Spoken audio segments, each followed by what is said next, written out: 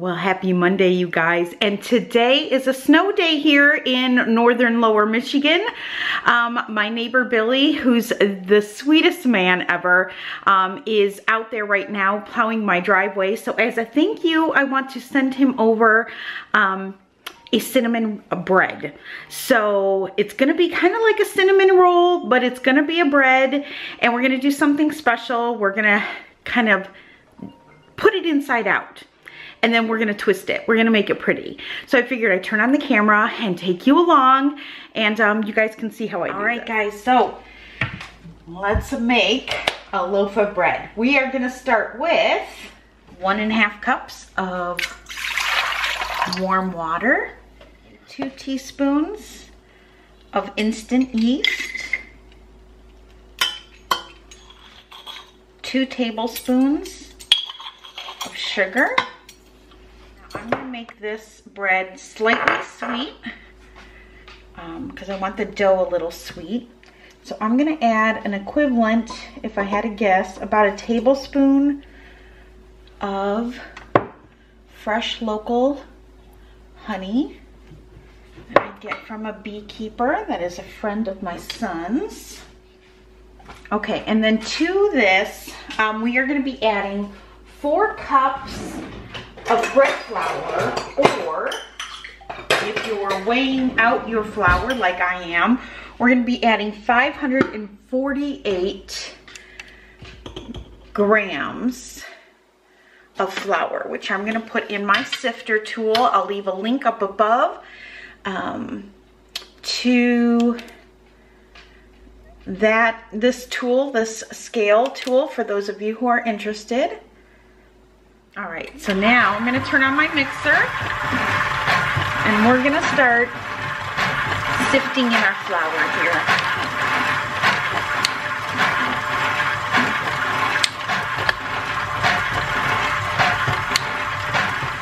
Now to this, I'm also going to be adding 2 tablespoons of softened butter,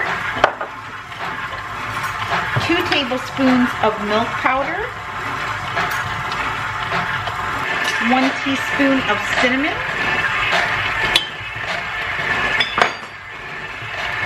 and about a tablespoon of vanilla. Homemade vanilla, to be exact.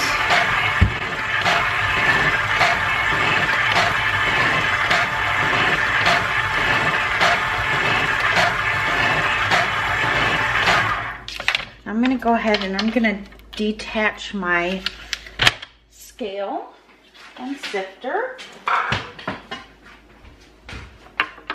And then I'm gonna go ahead and just let this now come together and knead. And I'll bring you back when we get it into a ball, guys.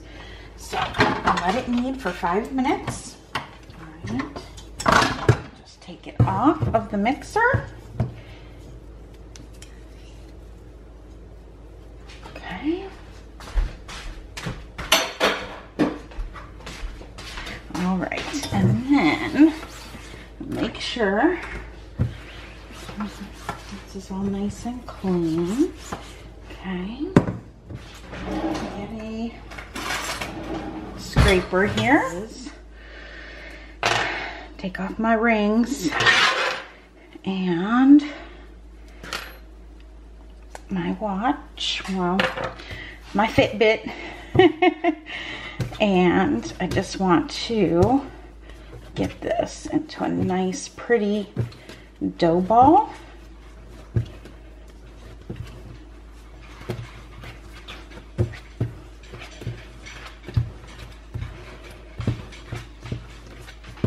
Okay, let me see right there.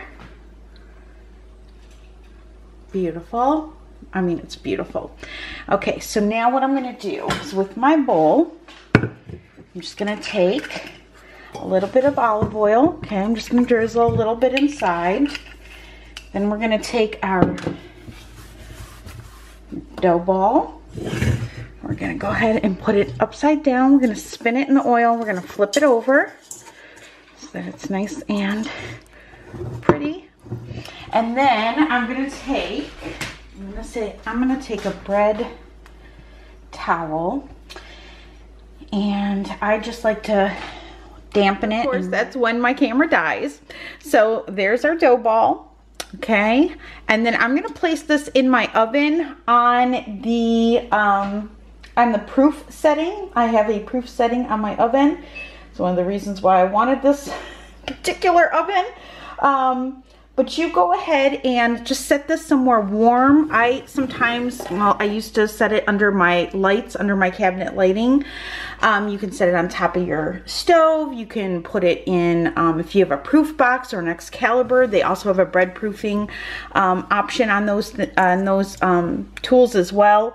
So you just want to set this somewhere warm, especially right now where, you know, when it's cold and drafty here in Michigan. We just got about 6 or 7 inches of snow, so it's very cold outside. So just set it somewhere warm, and we are going to leave this alone for an hour. We'll come back and we will shape it, and we will add this cinnamon to it, and then it'll be ready for its second rise. So I will see you guys back in 1 second, but an hour my time. Guys, so it's been an hour. I'm gonna go ahead and take that top down. With nice clean hands, we're gonna go ahead and deflate. Now this only makes 1 loaf, that's all I need, because this is going next door to my neighbor. We're gonna bring that out, and then just a little bit of flour. I'm gonna go ahead and roll this out. Okay, so once you have your bread rolled out, we're just gonna kind of make it more of a perfect rectangle, square, whatever shape yours is close to being. Okay, just like so. And then we are going to take powdered sugar, okay? And this is what we're going to do. We're going to go ahead and we are going to, with a sifter, we are going to lay down a nice hearty layer of powdered sugar. This is going to make a bit of a mess. Make sure you have really clean counters. I know I hate having to say that, but I'll get ridiculous snarky comments in the comment section if I don't. So, okay, so powdered sugar. So really cool technique, and it works really well, and it ends up being really pretty.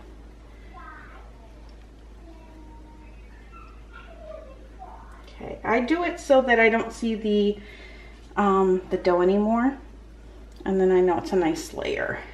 Okay, so once you do that, we're then gonna go ahead and we're gonna sprinkle a layer of cinnamon.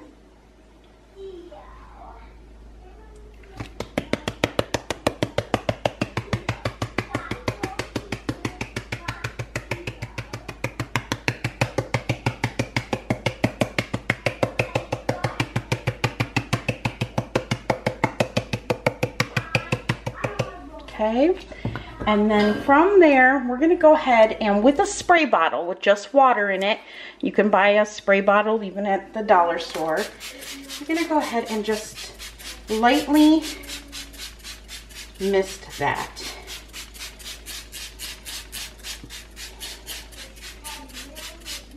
Okay, and then we're gonna roll it. All right, so we're gonna start here. We're going to roll a nice tight roll.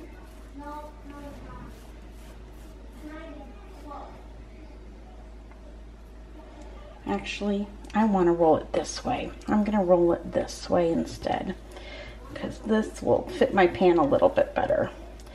So I'm going to roll it, roll it, roll it, roll it, and then, of course, when you get to the edge, hopefully you guys can see this, You're gonna bring it up as even as possible, and you're just gonna pinch the seam.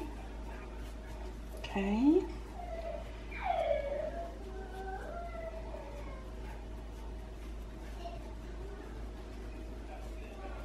All right, and then we're gonna go ahead and poke the end in, bring it up, and seal it. And we're gonna do the same thing with this side. I'm gonna poke it in, bring it up, and seal it. Okay, I'm gonna get my pan out. Okay, I'm gonna use my Pullman pan, but I'm not going to put the lid on it. So I'm just gonna go ahead and kind of seal that bottom. Okay, and then what I'm gonna do, this is what's cool, okay? So you got it nice and sealed, if you guys can see that, hopefully. I'm gonna take my bench knife, okay? And right down the center, I'm gonna cut this.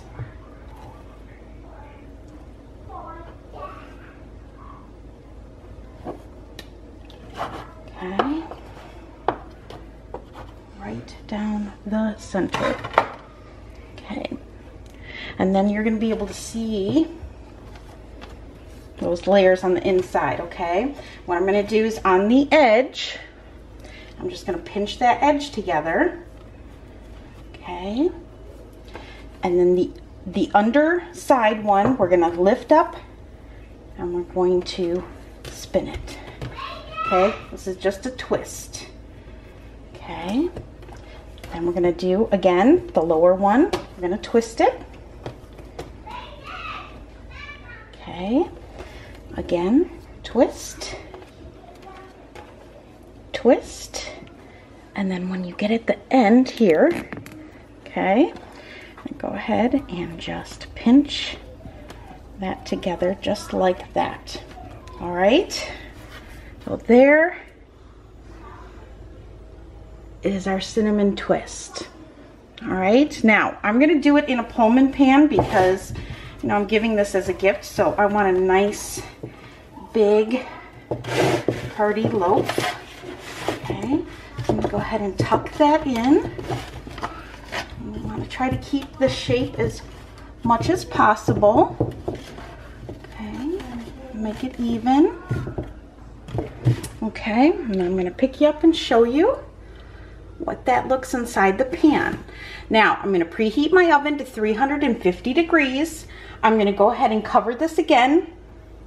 I'm going to let it rest and rise another 30 minutes, 30 to 40 minutes on my stovetop. I'm just gonna put it right here on my stovetop and let this rise as my oven preheats to 350 degrees, and then we're gonna come back and we're gonna put it in the oven. So I'll be back when this rises and I'll show you what it looks like. I'm just gonna try to set you up here so you can see this. So there we have it. And what I did is I went ahead and I beat 1 egg with a little bit of water, and I'm going to give this an egg wash because it'll just be really pretty and it'll give it a really nice, not only a golden brown color, but a really nice glazed look on it.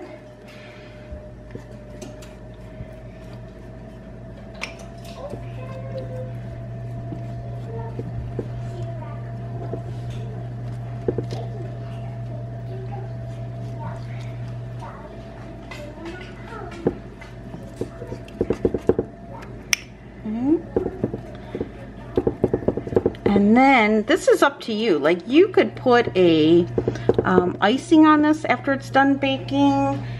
You can do like a crumble on top with some brown sugar. I'm gonna keep it simple because this is, again, this is a gift for my neighbor. So I don't want to add glaze in case that's too much for them. And I want to keep this nice and simple for them to just slice up and toast in the morning. So what I'm going to do is I'm going to be adding, I am adding this. It is a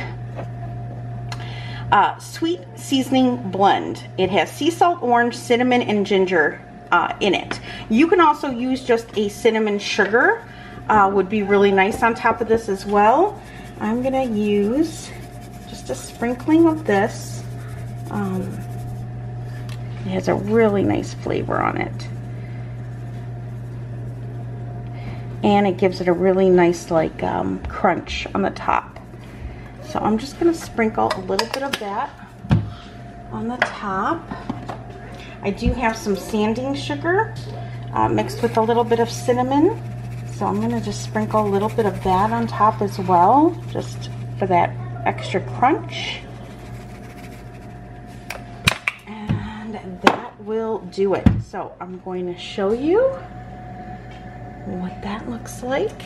Now I'm going to put it in a 350-degree oven for about 30-35 minutes until it's golden brown.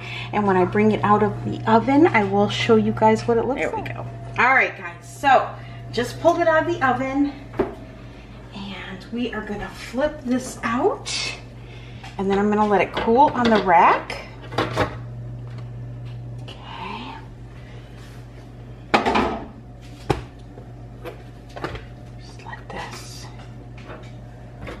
Cool on the rack, just like that.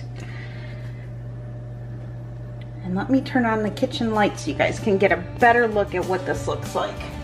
All right, there you have it. It's just, that technique adds just such a prettiness to this bread. And there's all the cinnamon. Get that focused for you. And then there's that side. It's just really, really pretty. So again, if you want to add a glaze to this, you can definitely add a glaze. I'm not going to add one just because, like I said, it's a gift. It'll be a lot easier to bag this up this way without the glaze. Plus, I don't know if they'll like that or not. But this is so good, sliced up, toasted in the toaster oven, and with a little pat of butter in the morning with your coffee. Oh my goodness. It's also really good if you add raisins to this. You can add cranberries to this. You could add chocolate chips if you wanted, but I've never done that. I've done the raisins and I've done the cranberries, the craisins I think they're called, and those are fantastic in this. But honest to goodness, just like this by itself with the cinnamon is all you need. So good and so pretty, right? So it's just a different technique, that's all it is. Just splitting that down the center like that and exposing the ribbons is what makes it so pretty, so unique. So anyway, I hope you guys like this video. I hope you give it a try if you have already. I mean, you know, I didn't invent this, you guys. So if you have made this already, comment down below.